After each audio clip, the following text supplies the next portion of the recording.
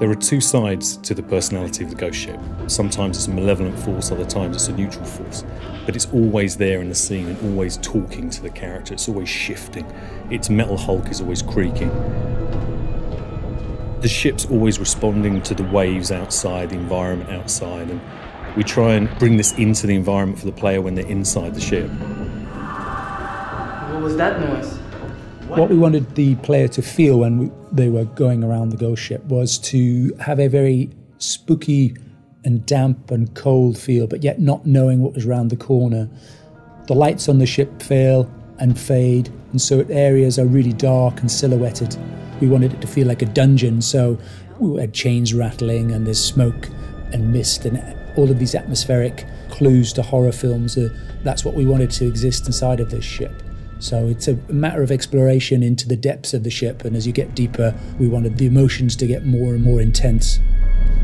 The characterisation and the sounds that the characters make in the environment is really key to conveying that sense of decay.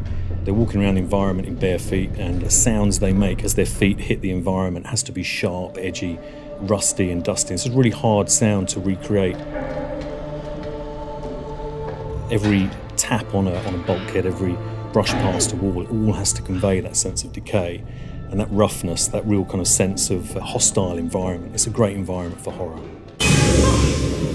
The way the ship's built, there's lots of very unique areas that you wouldn't normally find in everyday sets, such as very long, tight corridors, and they can present somewhat of a challenge when you're thinking about how to shoot in there, but you can kind of use that to your advantage by making shots that work in there that then lend a certain character to it. So for example, we used very short lenses to deal with those wide corridors, which then gave it a nice distorted feel at times and a very acute angle to some of the shots, which creates a certain tension, which was actually like really fitting for those scenes in the ghost ship. Where are you taking me? Now why would I tell you? It's a nice mixture between uniformity of the military style structure and also the chaos of something that is old and creepy and has kind of been overtaken by nature a little bit.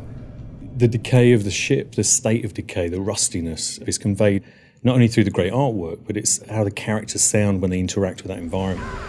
It all needs to offer that kind of sharp edginess, and that's a great environment for horror.